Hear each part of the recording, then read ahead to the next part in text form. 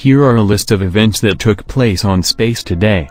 Number 1. A new quantum gravity sensor may help scientists find features like groundwater under the surface of a planet or moon, thanks to subtle marks those features leave in the planet's gravitational field. Number 2. Globular clusters are like astronomical coelacanths. They are mysterious living fossils. Number 3. A densely packed collections of ancient stars may hold the ultimate secrets to the formation of galaxies.